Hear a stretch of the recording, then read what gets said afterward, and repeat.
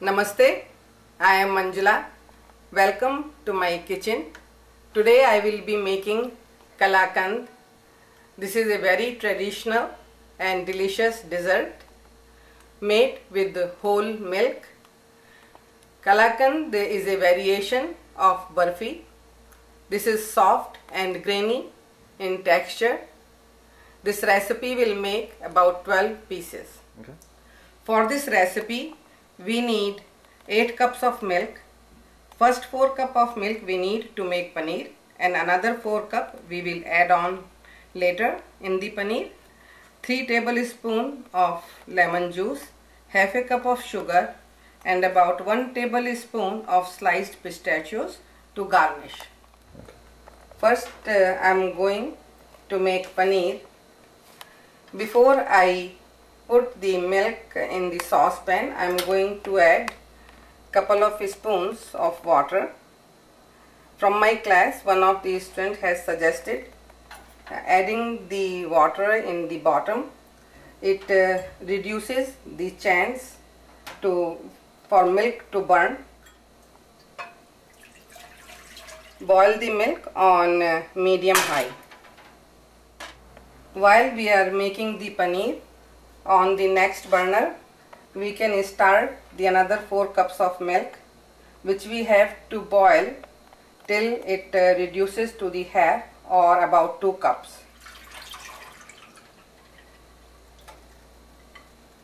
We need to boil the milk on medium high, and we do have to occasionally stir the milk so it does not burn. And milk has to be boiling, so it's about 2 cups. Milk has come to boil, and it's the time to add the lemon juice, and I have added about 2 tablespoons of warm water in the lemon juice. And do it slowly, and as milk starts separating, you will have to close the heat. And just wait few minutes before we will drain the whey out of paneer. Okay. So while we were making paneer, this milk has started boiling, and we have to boil for another 15 to 20 minutes. Now I have to drain the whey. So I have lined the strainer with a cheesecloth, or you can use the muslin cloth.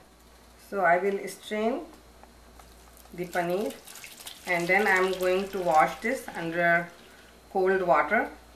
That will take out the flavor of lemon juice. So I will wash the paneer with cold water and squeeze out the water as much we can. The paneer is ready to add in the boiling milk. I have already washed and drained the paneer. This is ready to add in the milk we are boiling. So let's check how the milk is coming. It has reduced quite a bit. It is boiling for about 10 minutes, and looks like we need to wait another 5 minutes before we will add the paneer. Milk is ready. Yes, we can add the paneer. So just break the paneer with your fingers while you are adding it.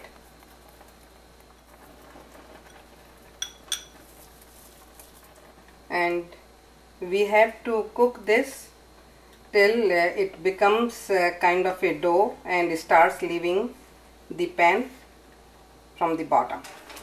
Okay, before I added the paneer in the milk, it had already boiled for 15 minutes. And I always check the time after milk has came to boil first time. And now again it has been about 7 minutes, and it's getting thick. And now we do need to stir this continuously, because it will start otherwise sitting in the bottom, and it will lose the color. This has been about 11 minutes. As you see, this has came all together, and it's like a soft dough. It's time to add the sugar, and again keep stirring. It's almost ready, just a couple of more minutes to go. Keep stirring continuously. So after we added sugar, I cooked for another minute, and as you see it is in a lump and it's like a soft dough.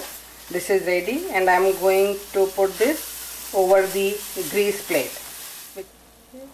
Pour the Kalakand over the greased plate and flatten out. Make sure this should stay about ½ inch, and we are going to cut the square pieces. It's easier with the Kalakand because Kalakand is soft in texture. It looks really good and texture looks very just right. Like I said, it shouldn't be very thin.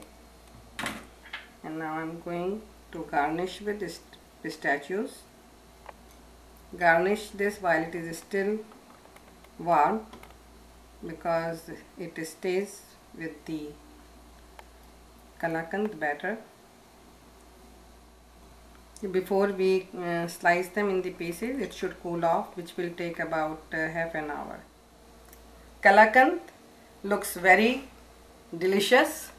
Traditionally in Kalakand there is no added flavors. I hope your family and friends will enjoy this. This is a very good recipe to make for upcoming holidays. Thank you, and I will see you again with a new recipe.